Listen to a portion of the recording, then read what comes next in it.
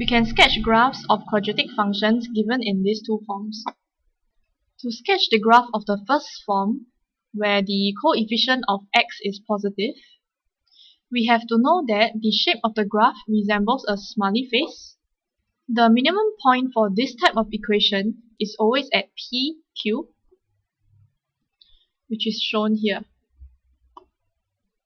To find the y-intercept, we let x equals to 0. In this case, for this equation, when we let x equals to 0, we will get y equals to p squared plus q. This would be my y-intercept. Similarly, to find the x-intercept, we simply let y equals to 0 and solve for x. Once we have found the minimum point, y-intercept and the x-intercept, we can sketch the graph by joining the points together to form this graph. For this type of equation, which the coefficient of x is negative, the shape of the graph would resemble a sad face.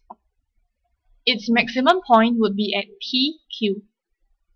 Similar to the first case, to find the y-intercept, we simply let x equals to 0, and to find the x-intercept, we let y equals to 0. To sketch the graph, we join the points that we have found and we should get this shape.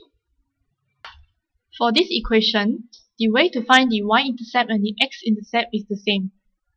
To find the y-intercept, we let x equals to 0 and we will get y equals to KAB.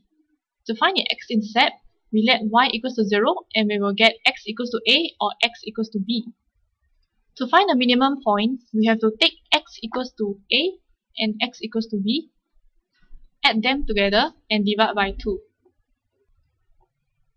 With these 3 points, we can join them together to get the graph in red. We do the same method to sketch the graph for y equals to negative k, x minus a, x minus b. Note that the negative curve is a reflection of the positive curve about the x-axis.